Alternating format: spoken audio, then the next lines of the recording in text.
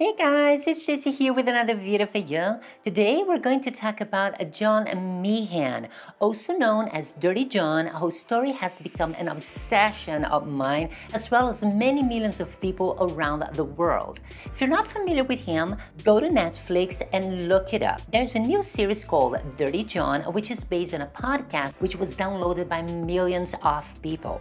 The podcast relating the tragedy that followed his last relationship with Deborah Newell was such a huge success that has fascinated as many people as possible, but also stirring negative comments and misunderstanding on how someone could be so stupid to fall prey to a man like that.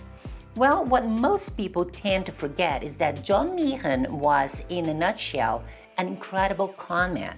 His only talent was probably his charm and wit that, together with an eye for the right victim, managed to scam several women throughout his life, leading up to his own death. There was also a documentary called Dirty John, The Dirty Truth, which is the reason I am making this video. The documentary is also available on Netflix, and in the film, several people are interviewed, including some of the women who fell for him.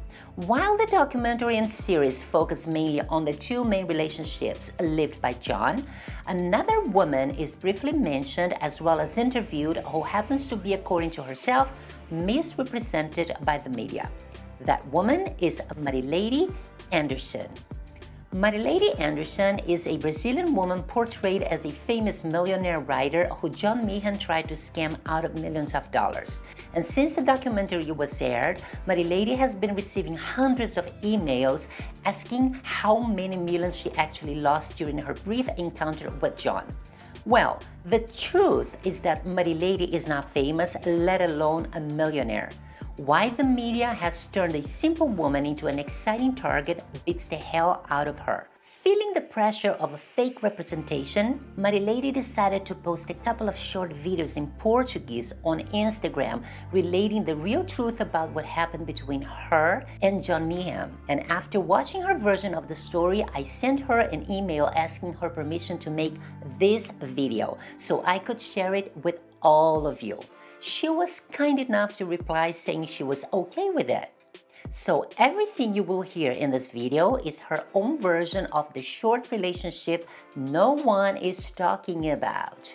Are you ready? So sit down, grab your favorite drink, and let's dig into the story of how Marileide Andersen became a victim before Dirty John met Deborah Newell. In October 2012, Marileide was admitted into a San Diego hospital to undergo a second brain surgery. The first operation happened in her home country, Brazil. During that time, she was also going through a painful divorce, which contributed to a moment of vulnerability that made her a perfect victim for a person like Dirty John, or John Meehan. She says that the next day after the surgery, she woke up from a deep sleep to find John standing next to her bed. He was dressed in scrubs, quite handsome, posing as her anesthesiologist. According to her, John was carrying a patient, asking how she was doing. Marileide was still under the effects of anesthesia, so she could not really keep a conversation. So she says that John left his private phone number on the bedside table, and that was the very first contact that she had with John Meehan. A week later, Marileide went back to the hospital to remove the stitches, but somehow she didn't even think about John. And it wasn't until around January 2013 when she called the hospital for a second appointment. But unfortunately, the hospital was unable to schedule her on the date that she wanted. So she got a little bit frustrated. And at that time, Marileide was already living in Laguna Niguel in Orange County. So frustrated with the fact that hospital couldn't help her in that case, she remembered that John had given her his phone number.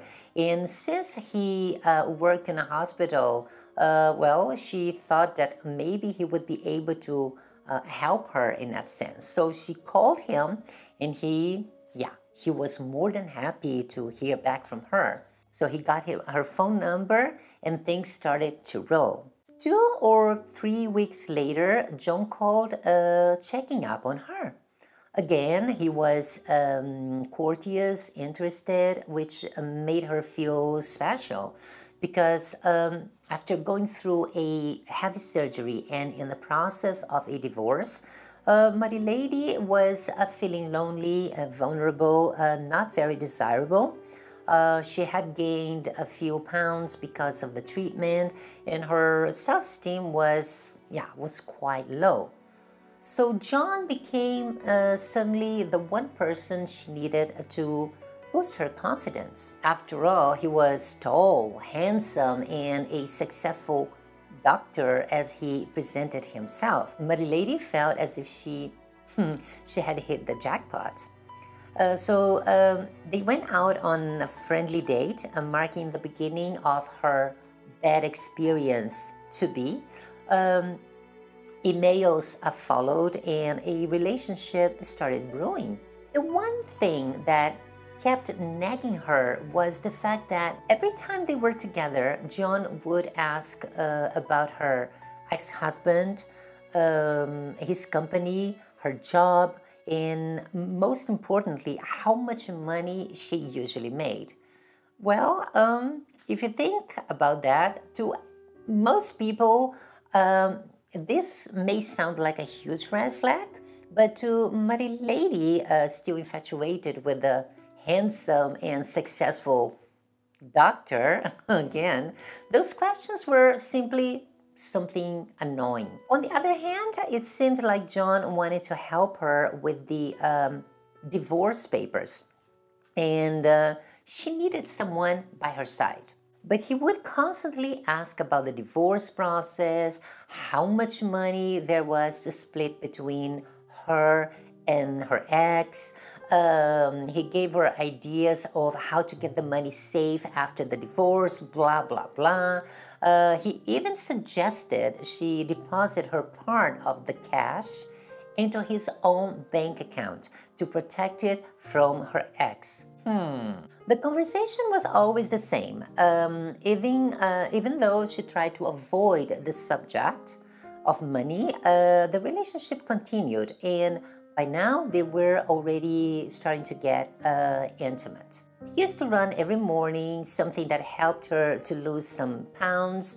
They ate healthy. It was quite pleasant being around him. But aside from the repetitive talks about money, Marileide noticed that John never seemed to have a dedicated place to work. Usually dressed in scrubs, he pretended to be always on duty, and regardless of where they were, the hospital nearby was often the place he went to work. Marileide found that quite strange, but somehow let it go because according to her, he always had the perfect answer for everything she would ask. As the relationship progressed, John noticed that Marileide didn't give much information on her financial situation. So according to her, he started to reduce his visits to her house, although they still met every now and then. On one occasion, John decided to introduce a doctor friend to Marileide's girlfriend by proposing a double date. So they were both excited. However, the date never happened because John called it off at the last minute, saying he and his doctor friend were summoned to work a night shift at Hog Hospital in Newport. Marileide's girlfriend was curious about her new date, so she decided to call the hospital to say hello. But to her surprise, she was told there was no John Meehan working there, neither his doctor friend. So she discussed that with Marileide, and Marileide then realized something was definitely wrong, even though she brushed the idea off and let it go yet again. think that when you're in such a situation, those red flags don't always make you see the reality. Sometimes what you, sometimes what you believe is stronger than what is really happening. Weeks passed and Marileide got some invitations for a dinner in Hollywood. She called John to ask him to accompany her, to which he replied with enthusiasm. He needed to work, so Marileide went first and waited for him at the hotel. Later, he arrived badly dressed, carrying a backpack like a teenager instead of a briefcase, a proper briefcase for a doctor. He also wore a soccer team, a worn-out jacket, almost in rags. Marileide was a little shocked, so she asked him why would he wear something like that in a five-star hotel. His response was that the jacket belonged to his father, whose birthday happened to be on that same day. Yeah, right. And that was the only memory he still had from the old man. So Marileide felt bad again and apologized. As we spoke before, he always had the perfect answer for everything. But that night, John was exhausted. He skipped a shower and took off his clothes and fell into bed. Marileide found strange to see him lying there as if in a sudden coma. But her only thought was that John must have worked too hard and needed some rest. But as she started running the red flags in her mind, Marileide decided to look for more signs of things that didn't add up. So while he was sleeping, she went through his bag, which was rather heavy. Inside the backpack, she found thick rows of dollar bills to what he later claimed to be from clients he operated on and who tried to avoid taxes by paying him in cash. There were also 2 guns, which was his personal way of protection, and several packs of medicine with his name on. His explanation to everything didn't quite convince her, so for the very first time, Marileide decided to act on her suspicions. So she asked her friend for help, and they looked for information on the internet, where they came across a website with a list of scammers and psychopaths. And to their surprise, there were comments from different women who mentioned John's name as being a liar, not a doctor, and someone to watch out for. They also found a picture of him with a note saying he had been arrested in Ohio once. There was mention of his brother's death by overdose and so on. Marileide was clearly shaken and uncomfortable with all that evidence and let her emotions take over. So she immediately sent him an email disclosing the information about his not being a doctor, about that information being a lie. John replied immediately with copies of his several certificates where his name was printed on, trying to convince her they were real, they were legit. He probably noticed that things were getting complicated. And everything else, every other evidence was, according to him, just a misunderstanding. But things started to get a little bit worse because one day Marileide came back from work to find the door of her house slightly opened. She got in and saw lots of sheets of writing paper from a project she was working on scattered all over the room, all over the floor. On the inside of the door, she found a ripped off page of her own passport with a message a message that said, "We need to talk." The room was a mess, things on the floor as if a burglar had just been there. some of her valuables, like jewelry, watches, documents, and even some precious stones she'd bought in Brazil were all gone. Everything was gone. She knew right away that John was behind all that. So that day, Marileide took the first step against John. She got in the car and drove down to the police station. She reported the break-in as well as the strange relationship she was living at the moment. It wasn't until she mentioned John's name that the police looked at each other as if something was familiar about it. Marileide noticed their reaction and asked if they knew something she didn't. The police told her they could not confirm anything, but they advised her to stay away from him until further notice. Marileide had no idea how to avoid him because he could show up at any moment. So according to Marileide, the police asked her to dial his number, and when he answered, the police explained to John he was not supposed to contact Marileide from that moment on. John's immediate response was that they could not demand anything from him without a restraining order, which made sense. So from that day on, the police assigned 2 cars to check up on her house twice a day so she would feel a little bit safer. However, Marileide always felt like John was stalking her no matter what. She claims he continuously followed her car while wearing a blonde wig and left threatening messages on her voicemail. She called the police several times to report him and his threats, until one day she decided to confront him by calling his number. She asked him straightforward why was he stalking her, to what he replied that she had been sending the police after him without any reason, and he also claimed that he had been sick in the hospital and she shouldn't do that to him.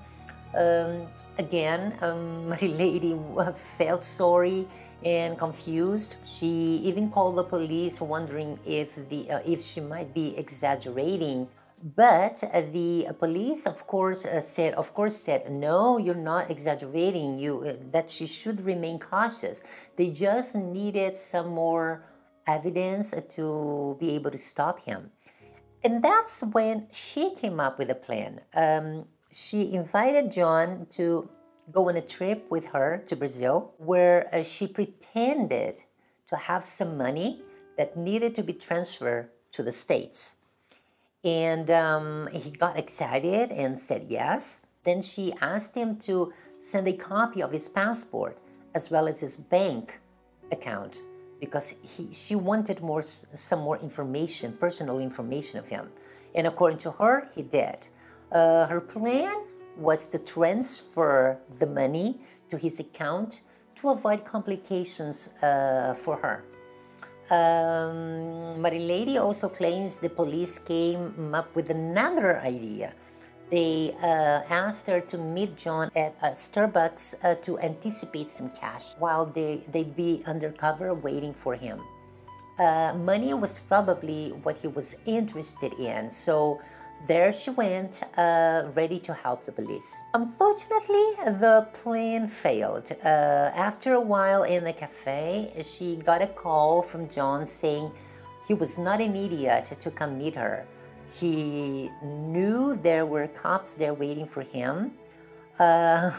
Marileide tried to convince him otherwise, but he kind of described the cops one by one as if he knew them already. He had probably passed by the cafe and saw the trap. By now, Marileide had officially become his enemy. The threats went on and Marileide got really, really scared. But fortunately, after some more investigation, the police found enough evidence to finally arrest him, putting an end to her ordeal. Marileide claims that she still felt unsafe in the US, so she decided to go back to Brazil for a while, following the suggestion of a social worker that helped women in domestic violence cases. She wasn't sure how long John would be detained, fearing he might come looking for her in case he got out. What happened next is what the series is depicting. He's coming out of jail and meeting Deborah Newell, who was to become his last victim before John's violent death. Nenhuma hora falei que eu era escritora famosa, que eu era uma multimilionária, sabe? Como está aparecendo a entrevista. Isso está me constrangendo muito, porque estão denegrindo a minha imagem, estão me colocando como se eu fosse uma pessoa que eu não sou. Isso é porque querem ganhar ibope. Querem botar o John Merran, porque era um cara que dava golpe nas mulheres. Realmente ele fazia isso. E por isso que eu tive que fazer esta invenção, que eu era uma pessoa que tinha dinheiro, que eu ia buscar dinheiro para ele, precisava do passaporte, porque eu precisava do nome dele completo, gente. Então, assim, isso está sendo chato, porque envolve família, envolve parentes, envolve amigos, que sabem que eu não sou essa milionária. Gente, se eu fosse milionária, ou multimilionária, como estão dizendo, eu mesmo faria os filmes que eu tenho. Eu tenho 3 projetos maravilhosos que estão no meu site. Sou escritora sim, sou autora, porque tenho autoria de 3 projetos, tá?